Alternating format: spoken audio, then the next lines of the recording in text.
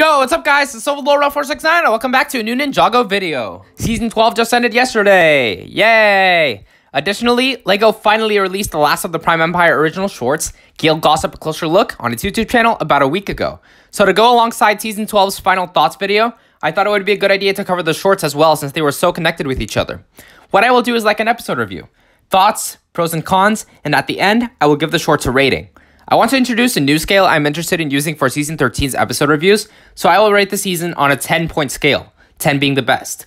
Got a general idea of what's going on? Great, let's get started. If it's not obvious, spoiler warning. The Prime Empire original shorts were actually pretty cool. They added quite a bit of context in Season 12. One big problem in Season 11 was the excessive use of filler. These shorts were like shorter filler, while Season 12 could focus more on its plot. Good stuff. Another reason I liked them was because they were fun. I really liked the first one, Let's Dance, since it acted as a JS short while making a payoff in certain Season 12 episodes. Another interesting thing was the set of 3 shorts that, if combined, could technically make an episode. The Meaning of Victory, The Stowaway, and Manhunt. This is a unique situation, but I agree with what the producers decided to do here. If a filler plotline is too long, it can be divided into parts. If Ninjago will do more filler going forward, I think it should be done in this fashion, not like it was done in Season 11. We don't need 11-minute episodes focused on plotlines we don't need to see. They could be produced in 4 minutes or less.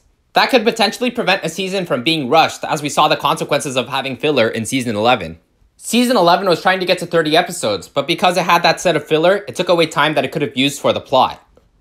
If I had to name any cons, I don't think I have any. These shorts were satisfying. Continue this format, please, producers. If I had to give the shorts a rating, I would give it 7 out of 10. As shorts, they were pretty solid. Not the most interesting shorts ever, I'm personally noting the Gale Gossip and Mechanics shorts, but they did what they had to.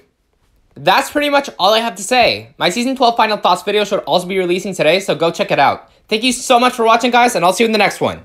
Peace.